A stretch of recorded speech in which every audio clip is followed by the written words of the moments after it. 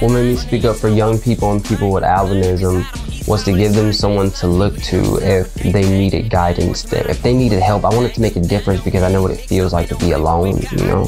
I identify as African American, but we're all a part of the same race, the human race. To change your community and change your peers, you must have that kind of energy that will show other people, okay, that person is willing to get it out of the mud. They're willing to go that extra mile, and eventually people will join your cause because they see that you're passionate. You can paint that vision for them.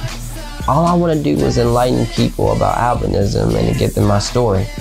That's why I'm glad the UN reached out to me. Right now they're celebrating 70 years of the Universal Declaration of Human Rights, which their principles I agree with.